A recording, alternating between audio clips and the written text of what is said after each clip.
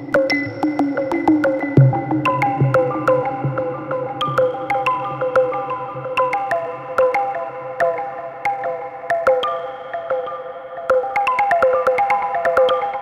everyone, Benji here. Welcome to my channel.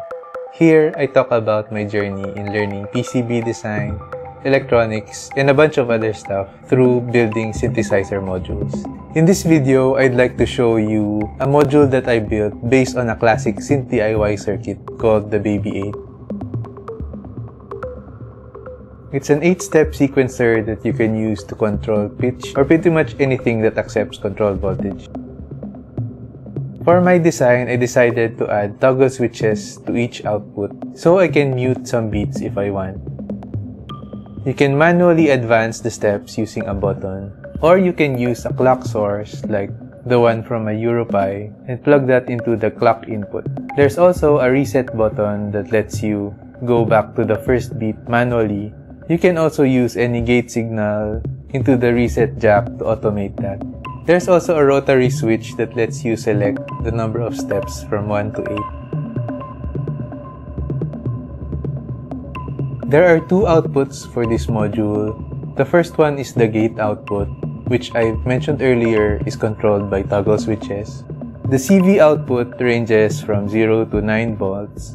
But with this design, you can probably use a 5-volt regulator instead of the 9-volt that I used to make the controls a little more finer. I like to use this one with my quantizer.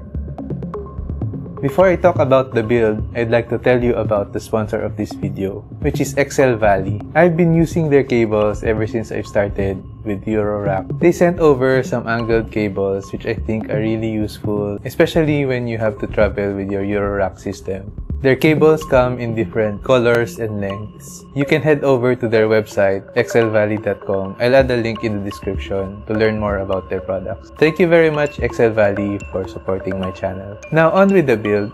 Like with most of my prototypes, I used 3D printed panels for this one. This was the first panel. I designed it using my Euro Panel Maker library for OpenSCAD. This was the first prototype that I made before I decided to add the rotary switch.